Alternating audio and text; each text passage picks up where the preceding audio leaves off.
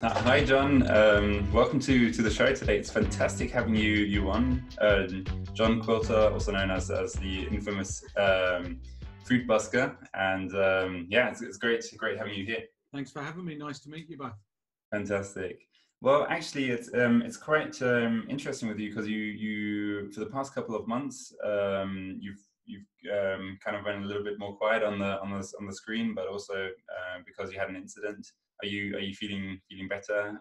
Could you tell us what happened? Yeah, basically, just at the beginning of lockdown in the UK, I my back went basically. I've got a ruptured disc V1, but known as a slip disc. So and basically, it was quite challenging, to be honest. It's basically being rendered disabled is really challenging, and I essentially couldn't do anything, no exercise. So I've only just started exercising in the last 4 weeks, but yeah, it's been a really debilitating, challenging time. But my experience is whenever something like that happens, as difficult as it is, there's always something on the other side that's a bit of a game changer if you don't give up. So yeah, it's taken me to some unexpected places. So before we started talking about an hour ago, I was swimming in the River Thames because that's my new form of exercise. And yeah, it's taken me to some, I'm exploring all different solutions to solve my back. So I went and saw like a shaman energy healer stroke 5-point acupuncturist last week, which was interesting as well. So yeah, it's kind of takes you to funny places. Interesting. Is there anything in particular where you notice as like, wow, that's completely changed for me right now?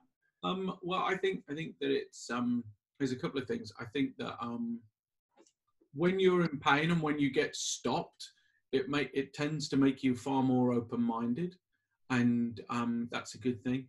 And the injury essentially came from when you're a chef and you're working at a bench, you're slightly bent over like that, and so for years that's the position that I was in, and it meant that my core wasn't used and that my lower back muscles were used too much, and essentially it was always going to happen. It was just a question of when.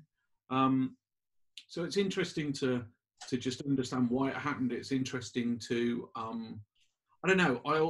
I think when shit goes wrong, it is an opportunity. You've just got to work through the stuff. So yeah. Right. But well, good to hear that that it's you're back to, well, you're on your way back to old glory, let's say, or new glory even, if you find something new. But what do you are you already able to go back to cooking? Are you how are you going back to for instance old habits? Yeah, I guess what I've been what I've done is I've taken the opportunity, I've taken the opportunity of 5 months of doing nothing to do all the things that I was too busy to do, and so a lot of that is about I've always been a big advocate of therapy and a big advocate of development, both sort of emotional, spiritual, intellectual. So I've done a lot of reading, a lot of growth, and that's where I kind of feel like the opportunity for new doors to open. If you look at yourself, your skills, your abilities as a business, and that's a limited resource. And whenever you're in business, you're always looking for a game changer. You're always looking to find 30. Like if you could find an extra 30% optimization of your business, you'd be like, shit, that's amazing. And that's kind of how I approach myself. And so when something like this happens, it's exciting, as challenging as it is, because I feel like that there is an opportunity to learn something or discover something. So that's kind of led me to just all manner of stuff. And that tends to open new worlds. So I've been watching more sort of media, more shows, and that begins to start getting the creative juices flowing eventually. So I'm beginning to just plan some series that I'm looking at doing. And I've got some brand relationships that I've been talking to those brands about things. So it's kind of, and I'm doing a little bit of cooking. I did some donuts the other day that were incredible, if I do say so myself. Oh, very nice. Now, a good donut, can also change the entire day for the better. But for everybody listening, could you give us a walkthrough of your story, just so that everybody understands who the infamous John is? Sure. Okay. Well, so my background is as a restaurateur and a chef. I was a chef when it wasn't cool to be a chef. So basically, I've got dyslexia, which means that it's considered a learning disability. And back when I was in school, they didn't really know what it was. So that meant that I didn't do academically well. So back then, you were limited in what you got involved in. And I became a chef, and I worked hard at that. I ran a number of restaurants. I went through the ranks, and that led to me in my own restaurant. And I operated that for 4 years. It was award winning, and I guess it's like, I don't know how many dreams you've gone through, but I think when you have your first dream as a teenager and 20 something, you think, that's it, I'll get that, and then I'll be dead happy and I'll live happily ever after. And that's how I thought about having a restaurant.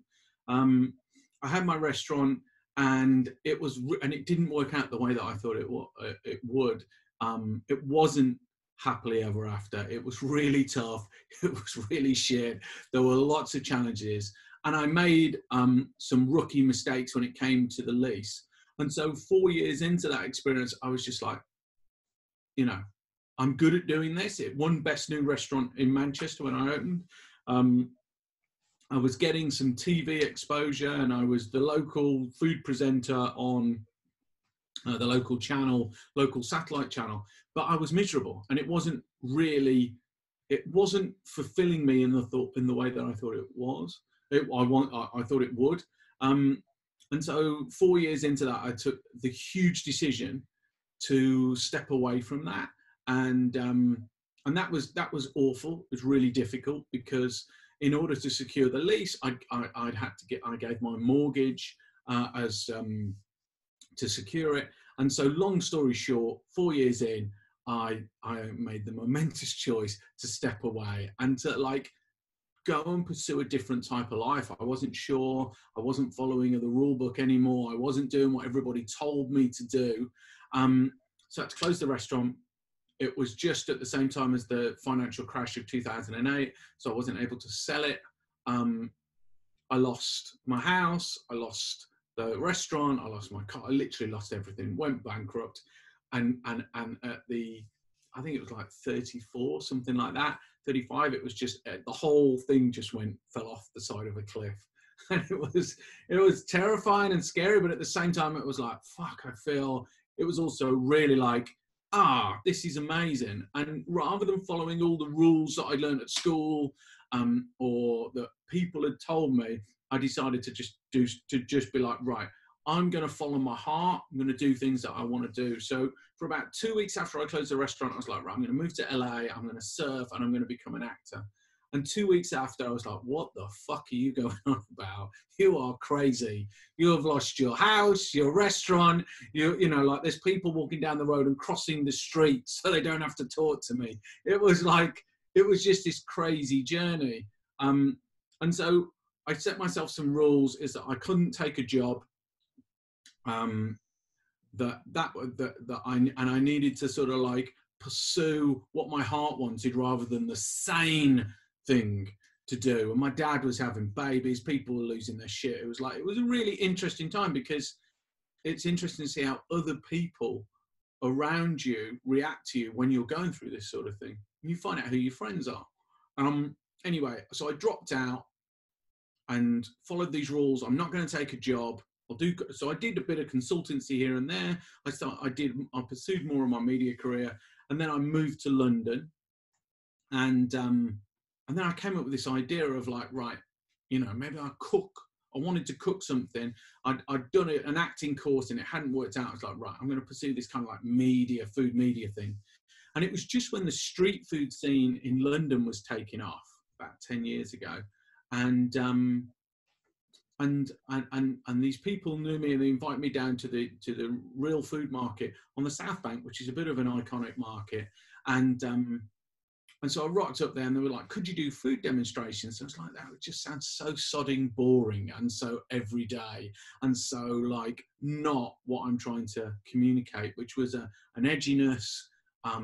Food up to that point had been very middle class. It had been very white.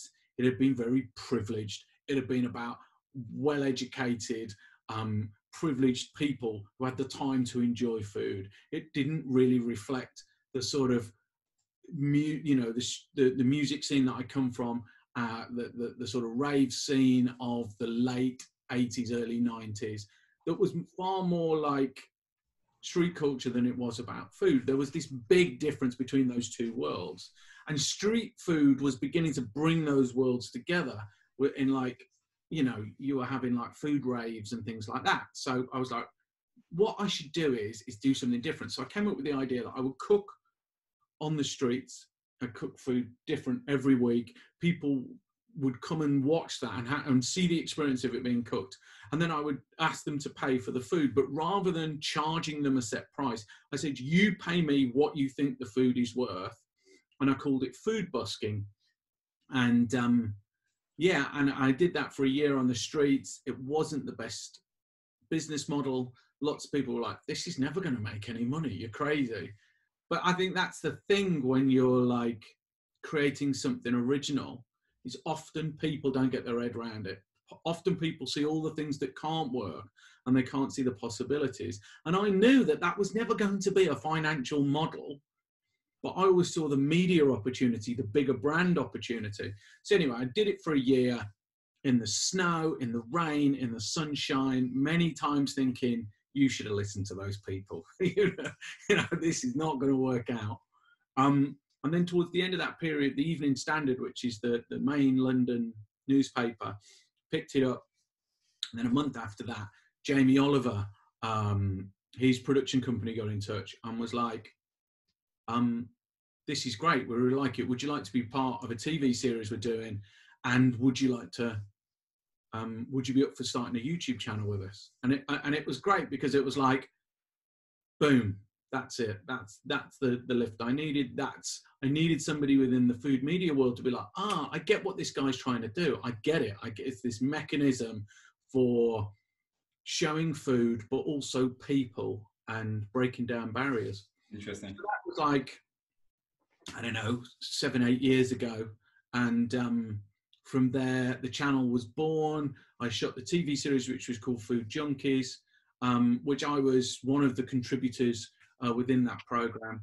And then went on this wicked, crazy, cool ride, which was Food Busker. Just to clarify, so is it now your YouTube channel, or is it a YouTube channel that is like owned by like the production company of Jamie Oliver? How's that looking like? Yeah, it's my channel. So basically, what was it, like 8 years ago, YouTube wanted to stimulate creative growth on their platform. And so they went out into the world and they were like, right, we've got 1 million. I think it was like they got like 50 million or 30, 40 million. And they were like, you can, who wants 1 million to start a new channel or to start something? So people like, I think Jay-Z did it, Jamie Oliver did it, like loads of big hitters in the media world that were used to traditional media were wooed onto the platform with this investment to create channels. And so Jamie created his own channel, which was called FoodTube. It's now called Jamie Oliver. And Jamie, being Jamie, he wanted to create this network. And so the sort of founding group, there was 4 or 5 of us, that he helped create YouTube channels. So the deal was it was my channel, but that his production company made the production. So he shot it. So his guys shot it and edited it.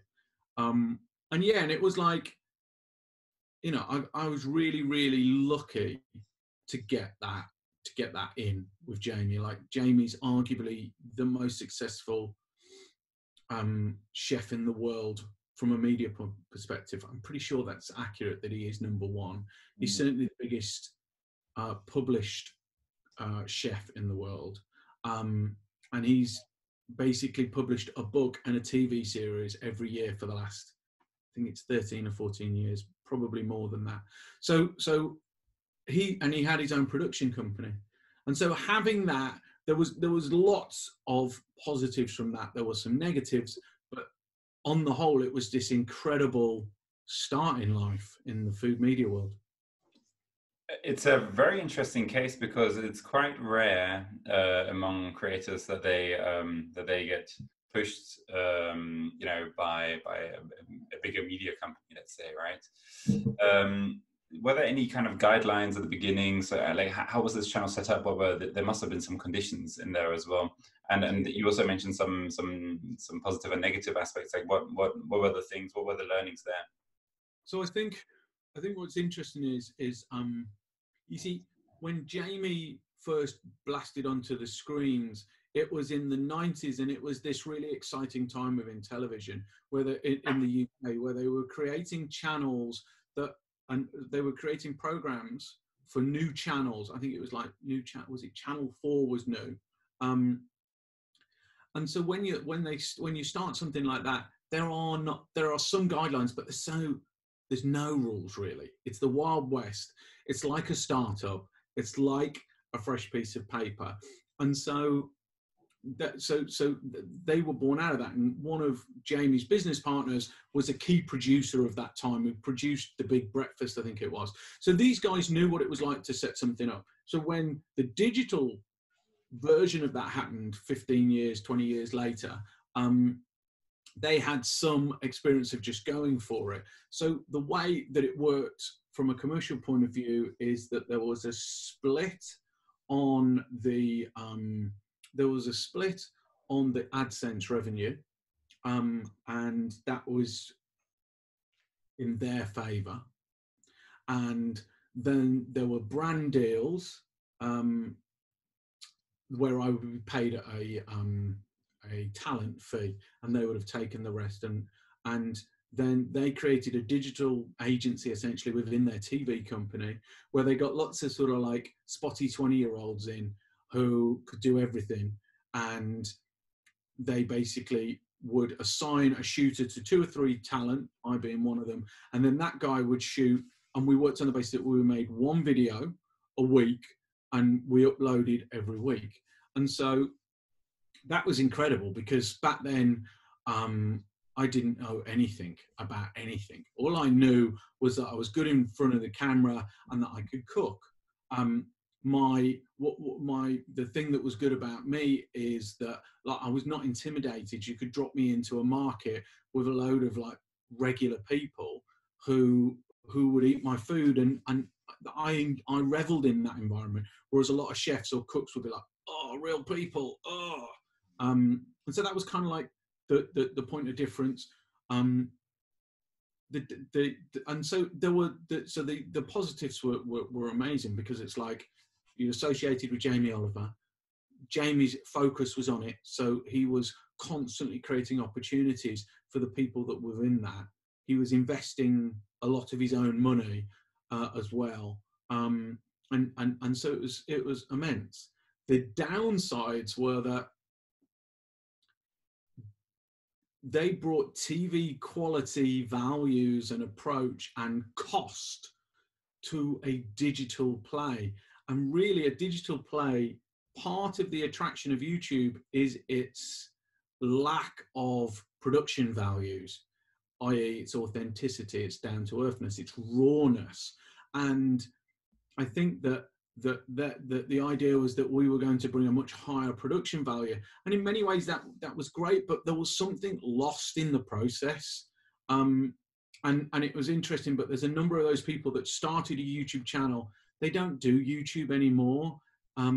They were not true kind of, they were not the people that would have started a YouTube channel on their own. And I think that's one of the key pieces of learning that from that time. It's like, in many ways, YouTubers need to be self-starters. They need to be people that have a passion for it.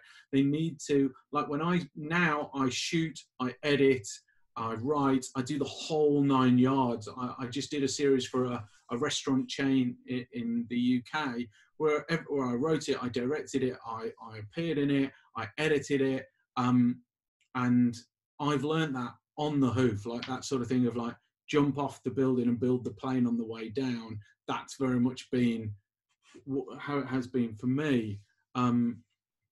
But, you know, just to be clear, and then that financial relationship ended, I think it was 4 years in. They'd taken a punt at it for 4 years, and Jamie had this period of where he just expanded in every area, his restaurant industry, food media, merchandising, licensing, the whole shebang.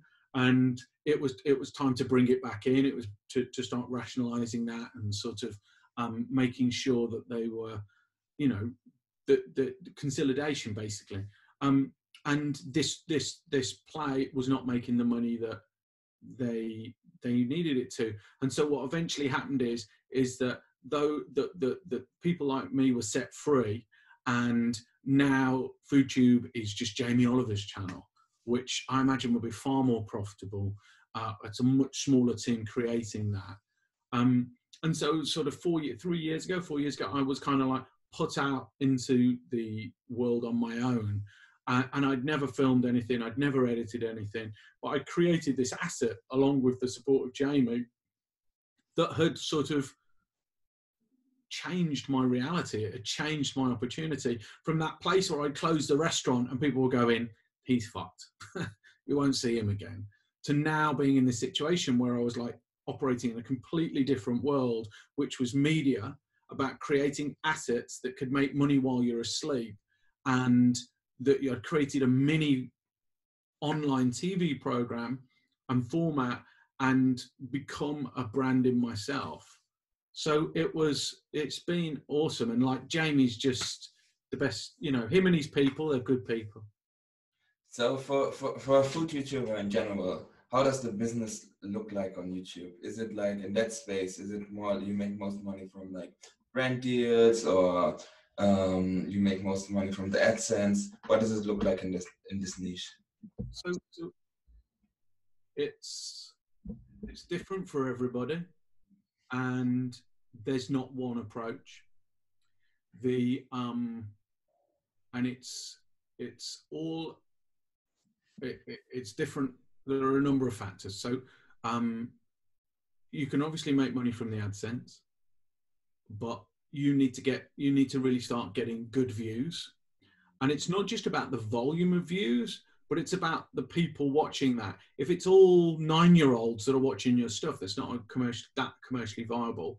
Whereas my audience is a great audience because it's sort of like 23 to like 40. So that's a far more commercially viable audience. So there's that. Then there's the fact that how long are they watching your content for? You might have 100,000 views on a 5-minute video, but they might all be signing off 1 minute in. So retention's key. And what makes YouTube the king is its level of analytical information that you get back from your platform that tells you where people are watching, what their age group is, the full run of the demographic, how long they watch it for, at what point do they drop off. You really have, it's incredible the level of data that you can get with that. And that's why it's really attractive as a proposition to being hooked up to a commercial product. Mm-hmm. So let's put that to the side for now and come back to your question. So basically, AdSense is one way to earn money, but it can be really difficult to get up to the numbers. The second one is brand deals. So if you're creating content that is commercially viable, so my content's pretty commercially viable, I can go to America and be paid by the tourist board to tell a food story, because food has become one of the key drivers in travel. I can take a bottle of ketchup and use that on a burger, and that can work that way. There's lots and lots and lots of opportunities for me to commercialize it through that way. Then there's Patreon or other platforms like that, where you create your community wants to pay you. And YouTube recently created the membership scheme, which is the same sort of thing, where you pay a subscription. And then the fourth way is that you might create a standalone course or a community where, let's say, you get exclusive content. So via e-commerce, you come off YouTube, you come onto my platform, you subscribe, and you get specific information, be that like a nutritional recipe, whatever, I don't know. And then there's add-on. The fifth way is merchandise, books. So there's 5 different ways that I can think of that are valid to me. What would you say is it's like, for your case, is roughly the split? Is it like 50% AdSense, 20% this? Like, what would you say?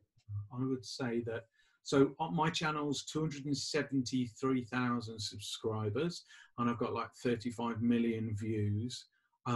I consider myself to be so hard to because YouTube is such a big, massive thing. It's global, but I wouldn't consider myself to be a massive YouTuber. I think once you get to 1 million subscribers, there's something about that where it's much bigger. So I would say that I'm a lower mid-range YouTuber.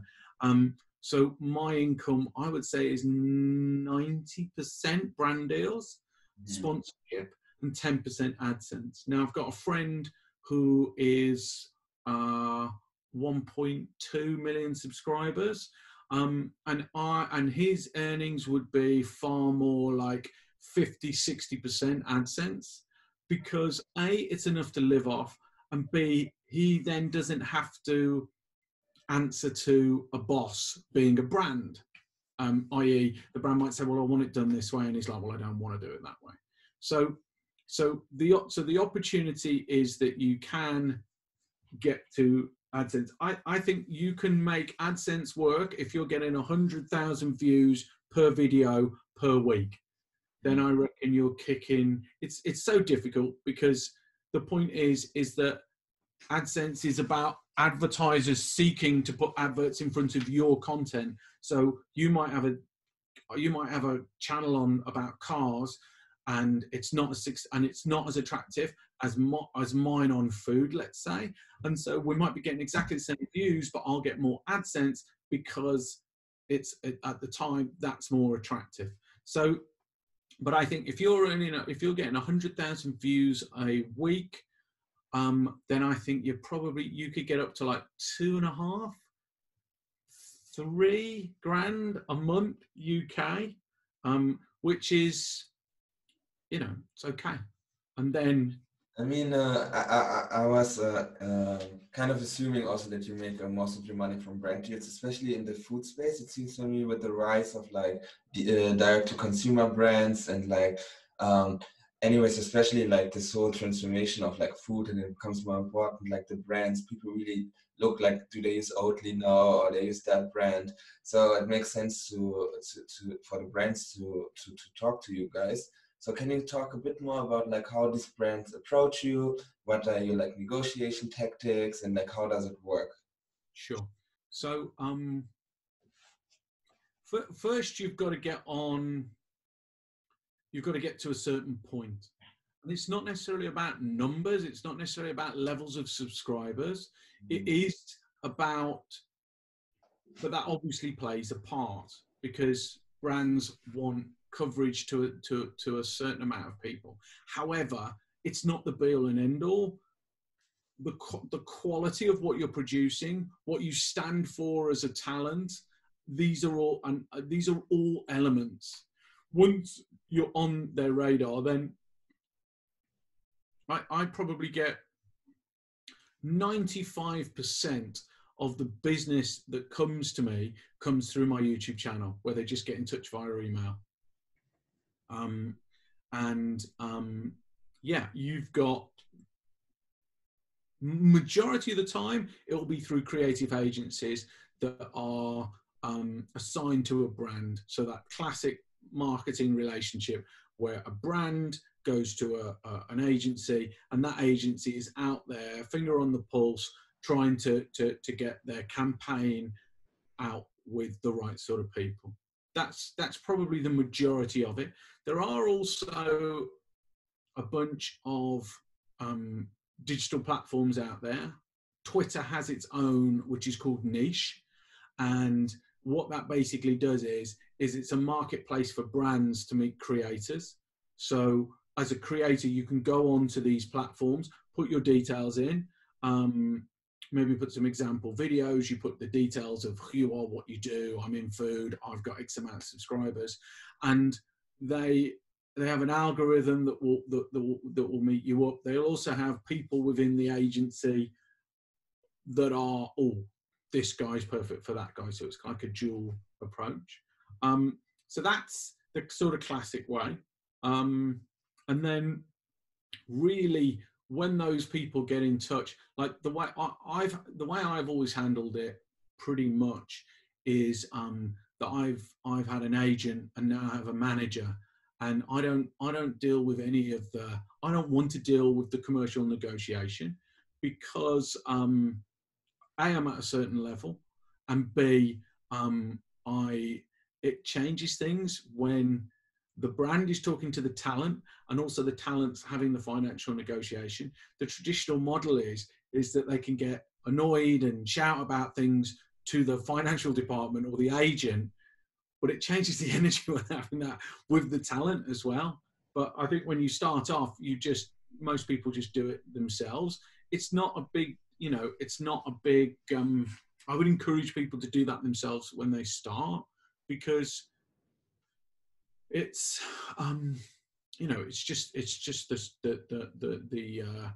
just the right way, because it takes time to be able to make it financially work. You're looking at a minimum of 12 months. I would say probably more like 2 years worth of investment of creating content on a weekly basis to build an audience so you can get to that point where you might make money, you might even be break even. But like the one I see the biggest mistake out there, or the biggest presumption that people make, is that they're just going to be able to get on YouTube and create this thing. It's just not going to work. It's like creating a mini TV series on a mini channel, and it's like, it's a big undertaking, and unless you already have a profile, or you have some sort of support like I did, then really you need to be doing something that's sustainable, that you can do every week for 2 years.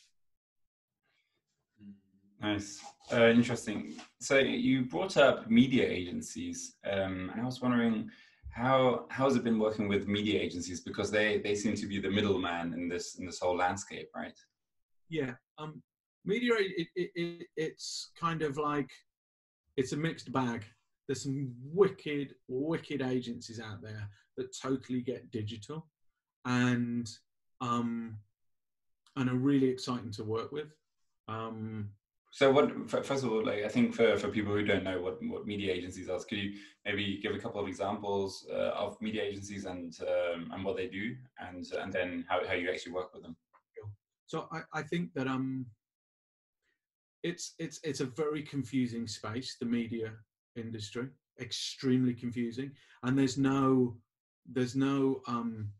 just set this is how it is, but broadly speaking, there's like your traditional media agency that basically creates marketing material, be that TV campaigns, TV adverts, print media, and now digital campaigns for brands. So basically, Ford goes to an agency and says, we're launching the new Fiesta, and it's like, we want you to handle that. So they'll go, right, and a media agency can do all of these, or they might specialize in some of these. But it's like, right, so first off, we're going to create a TV campaign, and we're going to get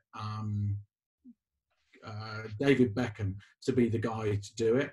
We're also then going to do loads of photography. We're going to use our relationships with the newspapers to we know how to buy media. So what that means is they regularly buy advertising space within TV and print media. So they create the whole package, but they might also create the event where it's David Beckham on a Fiesta in London for a day, and so they create this whole campaign that's both online and offline.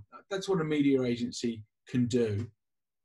But then you've also got media agencies like, for example, a channel like Unilad, where that's started off as a Facebook page where they were creating content, and because they grew their audience so big, they're able to sell advertising. They've got somebody within that digital, which is a digital agency, but it's Unilad, which is a Facebook content page. And then they're able to go out to Ford and go, we've got 2 million followers on Facebook, and they're all 25. They're perfect for your audience who want to buy a Fiesta. Why don't you get, and so not only do they have the platform, but they also have the agency that creates the content for the platform. And then there's everything in between there. And so what's traditionally happened, these agencies have traditionally been traditional media, TV, magazines, papers, and the majority of people that have been running these agencies are in their 50s. So they've cut their teeth completely in those traditional ways. So they didn't really a lot of them haven't been able to get their head around digital. And just like the Jamie Oliver's production company, where they brought TV values and TV learning to this digital space, they got some things right, but they get some things wrong. And really, a lot of the agencies that have done extremely well have been brand new agencies that are exclusively populated by 20-somethings who get how digital media is consumed. I think 70% of my audience watch my content on their phone. And then it's like 20% on laptop. Whereas the majority of people that work within those agencies, certainly 10 years ago, they only watched content didn't even call it content. They called it, it's TV. So the way that media is consumed heavily impacts on how it should be made. And a lot of those agencies have been going through a learning curve with that. So what you'd find is that in the early days, they would go to a big YouTuber who got a big audience, and there would just be this terrible, clunky, trying to make this work and this work, bringing them together. It's getting better, and agencies understand, how it works with me is that I won't just sell anything. It needs to be something, the way I've said it for myself is it needs to be something that I would genuinely use. Because if I suddenly start going, let me just think of what would I do? I need to, if I'm going to upset a brand, it needs to be one that I don't think about. But it's like, if what would I wouldn't start doing an advert for, like, I don't know. Let's say I detox tea. I don't know. I might do. But it's like it needs to be authentic. It needs to be something that my audience, that's relevant to what I'm about. I wouldn't start suddenly selling women's shoes. If I suddenly started going, oh, they're great, people would be like, piss off. What the hell are you going on about? And it's that. And so being authentic and being true and genuinely selling something that you believe in And the first raft of YouTubers and digital people were just like, kind of, a lot of them would sell anything, and then they had massive audience erosion, be that in engagement. And engagement is something that old media didn't really get, because what feedback do you get from a TV advert? You get 10 people in a room and you do a test, and it's like, that's rubbish compared to what you get on YouTube, which is, we can see at this 1 minute commercial, everybody 70% clicked off 30 seconds the way through. So you can look at that and you can absolutely pinpoint, when John said, I really like this, they all clicked off. You can have that level of granular dig into digital content that you can't have in print media and you can't have in telly. And so but the people that are booking those adverts are TV media types, and that was the friction for the when I got into this 10 years ago. It's improved, it's got better, and there's lots of people that understand it. And what happens today is agencies come to me and they go, and they're getting better at it, because they go, you make the video, you make the creative, these are what we want, these are the things that we want said. And as long as those things fit within my style and it's a smooth clunk click, then game on. But if it's not, I go, no thanks, because it may be a fast book, but the degradation to the integrity of my audience, be that in retention, be that in views, but most importantly engagement, is not worth it. It's just not worth it. I mean, what would be interesting as well to know is, like, how do you see the YouTube community in your niche? Like, how is like the relationship with other YouTube creators, but also like how is like the audience, are they like kind of tolerant? Like, because like some niches in the food space, I would say, are very like drama related. I think like the mukbang scene, like when like they have like lots of drama always going on, and it's a lot of like yeah, I mean, I don't know if you can say toxic behavior, but it's like a lot of things always going on. How is it with you? How are you getting along with your fellow creators? That's a big question, that is. Well, let's come back to the audience. Let's talk about other YouTubers. So, a guy who runs, who's a big player in the London media agency brand stuff, he refers to me as, I just happen to be on YouTube. I'm a chef who just happens to be on YouTube. I don't think I'm your standard YouTube talent. I've done telly, and I'm working on TV things. I've got crossover. I've written for media, so I'm not a classic YouTuber. I think a classic YouTuber is somebody that has grown up on YouTube and maybe doesn't have a crossover potential. So they're very niche. They've got a particular vibe to them, and you either love them or hate them. And I can't fucking watch that anymore. You know, it's got that element to it, and so it's got that almost like, what's the right way to describe it? Sort of, I'm trying to find the right word without insulting people, but basically it's a bit addictive, and that's not necessarily very good. So I'm probably not the best person to comment on that YouTube environment. On the whole, I'm very disciplined with it. I don't get pulled into stuff. I never have. And I'm not a massive YouTube watcher. But I know my community, and I kind of tend to stick within that.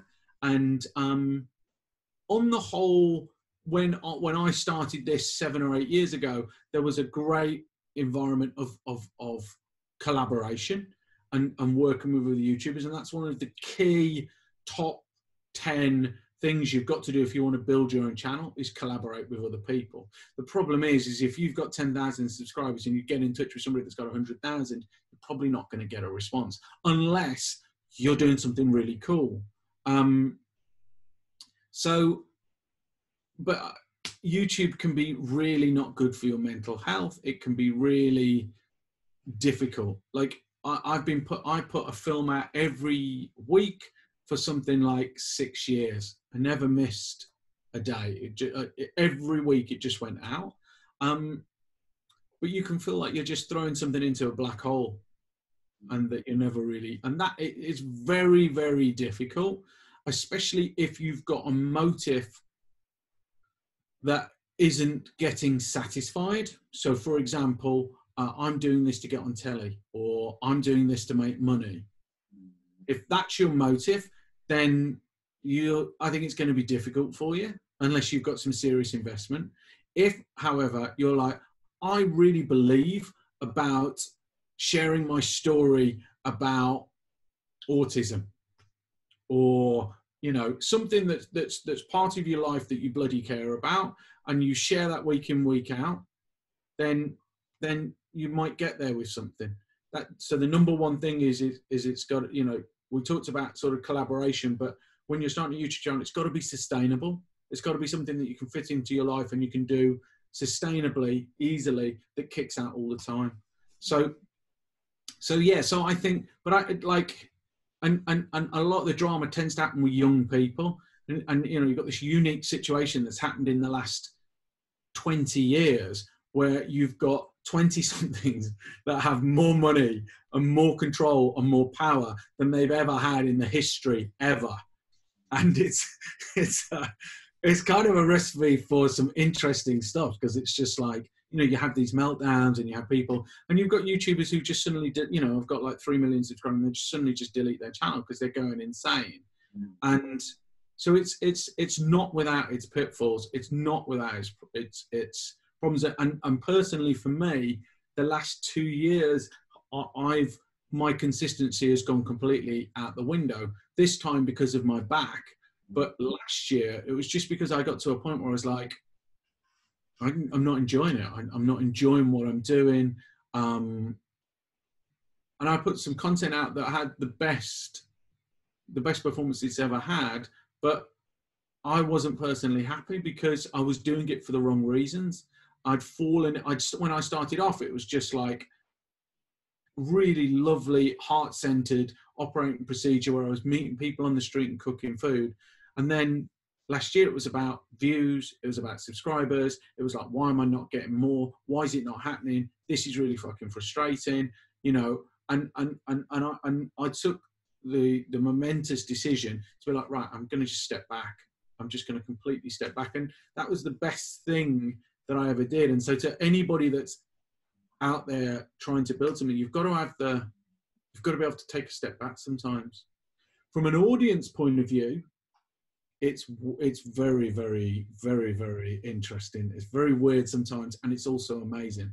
Like, it's nice when you walk down the street and people are like, "Whoa, Food Busker," and that happens all around the world. Where, I think like in the food media space, or like specifically on YouTube, do you think is really nailing it? Who's like really, he understands like the zeitgeist and is like so good? Who do you think? I think so. My mate, French guy cooking, he is. Me and him started at the same time, and we tracked along the same level. And then about a year and a half ago, he just went, and he's become a fabulous filmmaker. And he's brilliant. He's absolutely brilliant. And then I think it's Mark Wines, is it, or Mark Wise? He's a American-speaking Asian guy who goes around and eats places. And it's really interesting. He's a really innocent, simple guy who is just utter innocent happiness. All he does is go and eat at these places, but he just nails it. And he goes to some really cool places. So they're two of my top guys. And I think that, Babish, is it Banging with Babish? Like, he's one of the original guys, but yeah, I think they're brilliant. I really like those guys. Another thing is that you've worked on well, we could say cross-platform, right? You actually started in television, right? YouTube, but you also on Instagram. What do you think of new platforms that are coming up, like TikTok? Jesus, I tried TikTok. Yeah, I think I think if you're starting afresh, you need to pick a platform that you're going to specialize on. Each platform has a specific approach, and it's unlikely that you're going to nail two. If it's almost impossible. Best thing to do is to choose one. Like TikTok is getting some ridiculous traction, and it's really engaging. But it's a younger audience, and you know, I'm in my 40s now, and it doesn't really appeal to me. And so, you know, I know lots of people that are like, no, you've got to get on it, and it's like, I'm just not interested, because I'm doing well on one platform, and I'm interested in long form content. I'm interested in more sort of like enriched formats rather than something that's so small. However, you know, it's like, it's if you're starting anew and you don't know which platform to go to, the new platform that's emerging like TikTok is probably the place to start. And there's some great stuff on there. Like there's some great comedy on there. It's ridiculously good. And I think that, you know, in the UK, TV tends to track talent on Instagram. And in the US, they tend to track talent on YouTube. And that's not a full picture by any sense, but it's certainly my experience. So, yeah, I think that if I was starting afresh, I'd be looking at a new platform like TikTok. Interesting. Actually, then to actually finalize, you know, this very interesting interview, what I was wondering is, what do you think is going to, how your channel, or what are your projects in the next 5 years? You know, just to see where the Food Busker is developing to. Yeah, I think I don't know, if I'm honest. Like within this period of time, I launched a coffee business. And I helped my wife launch a skincare business. So I'm not I'm not just a YouTuber, and I get bored by doing just one thing. So and you know, so that for me is like probably detrimental to my YouTube career to a degree. Having said that, I've done a deal with a production company in the US to develop my own TV format. And that very much interests me, because I'd like to do more telly. I'd like to move towards a situation where I'm working within a team. I've always worked within teams, and this YouTube experience is extremely lonely. You shoot, edit, create, wash the dishes, all on your own. And you can bring people in when you get to a certain point, but it's still, I find it quite lonely. So I'm really interested in exploring the TV thing. I've also done a deal with a network in LA as well, who I've sort of like started optimizing my channel, and I'm in the process of just coming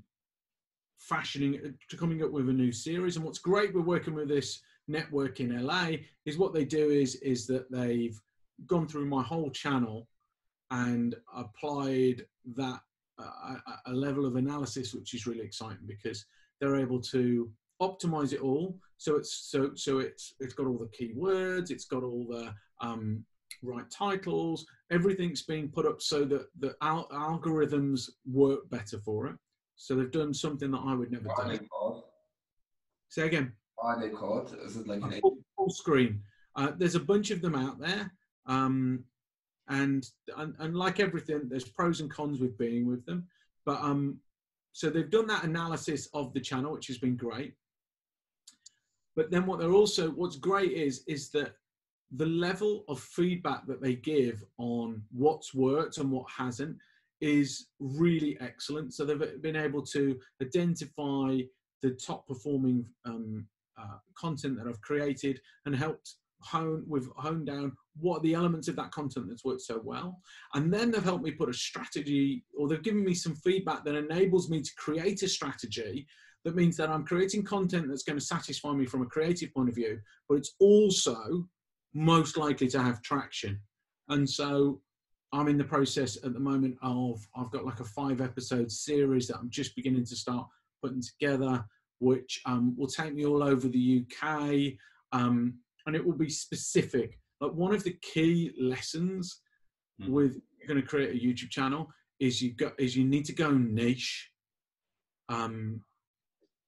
It's not about diversity, it's about niche, because people want to come. Basically, when you create a program, you need to upload at the same time every week for a long period of time. It's a little bit like your favorite TV show. If you tuned in to watch Friends on a Friday night and it was some other shit, you'd be like, whoa, what's happening here? Where are you? You need to create that dependency, but also that reliability, number one. Number two, they kind of want to see the same thing. People's time is so limited these days that they want to know what they're getting involved with. I'm going to give you 5 minutes of my time. I want to know what I'm getting. That's why a format works well, because they know, okay, he's going to cook a dish. He's going to ask how much it is. I want to see how much he says, because sometimes he overprices them, and that's just disgusting. And then I want to see how people pay. You know, is he going to win or is he going to lose? That format worked great because people waited to the end to see what the result was of the show. And it was the same every week, but the dish changed. So niche is really important when you're creating a product on YouTube. And so for me, but now I've got to a certain size, now I can diversify, which is what I'm doing. Fantastic. Thank you so much. Thank you very much. It's a pleasure. Then, John or Food Busker, where can people find you? If you put Food Busker or John Quilter into the interweb, I will come up. So yeah, and subscribe to John Quilter YouTube, Food Busker. Yes. Fantastic. Thank you. Nice.